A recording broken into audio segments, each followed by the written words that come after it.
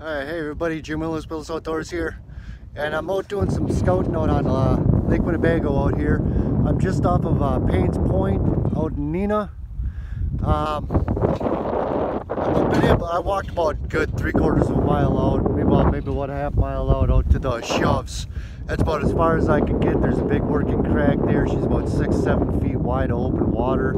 I'm just pulling the sled here because I had some four-wheeler trouble, so exploring too much is getting kind of hard. But I'm on my way back to my truck here, and I figured I'd let you guys up on the ice report.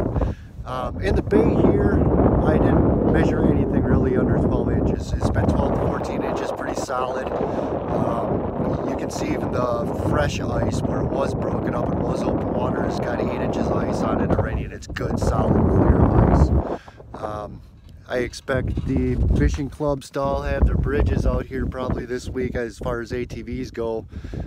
That working crack, that's definitely going to need a bridge, but that's the same crack that's there every year. It runs north-south along the west coast of the Winnebago here, so that crack is expected, and that's the ones that always have bridges on. I can see a couple more ice heaves farther out, probably close to a mile off the shore, so I can see there's another crack out there. I just don't know if it's working or not because I wasn't able to get out there and check it out. But the first crack that runs out in front of the bays here, that's open, that's flowing, so we're gonna have to wait for the ATV bridges to cross it, and I'm not sure where any other safe crossings are. So, but that's my report. The bays are all good. ATVs, snowmobiles, whatever. There's not much for snow out here, so you're gonna want studded tires or studded track, but it's safe. I just don't know what past that crack because I didn't get there. From what I hear from the fishing clubs I stopped and talked to, Paynes Point here, they got about 6.5 to 8 inches out on the main basin. I would assume there's still some open spots out in the middle, but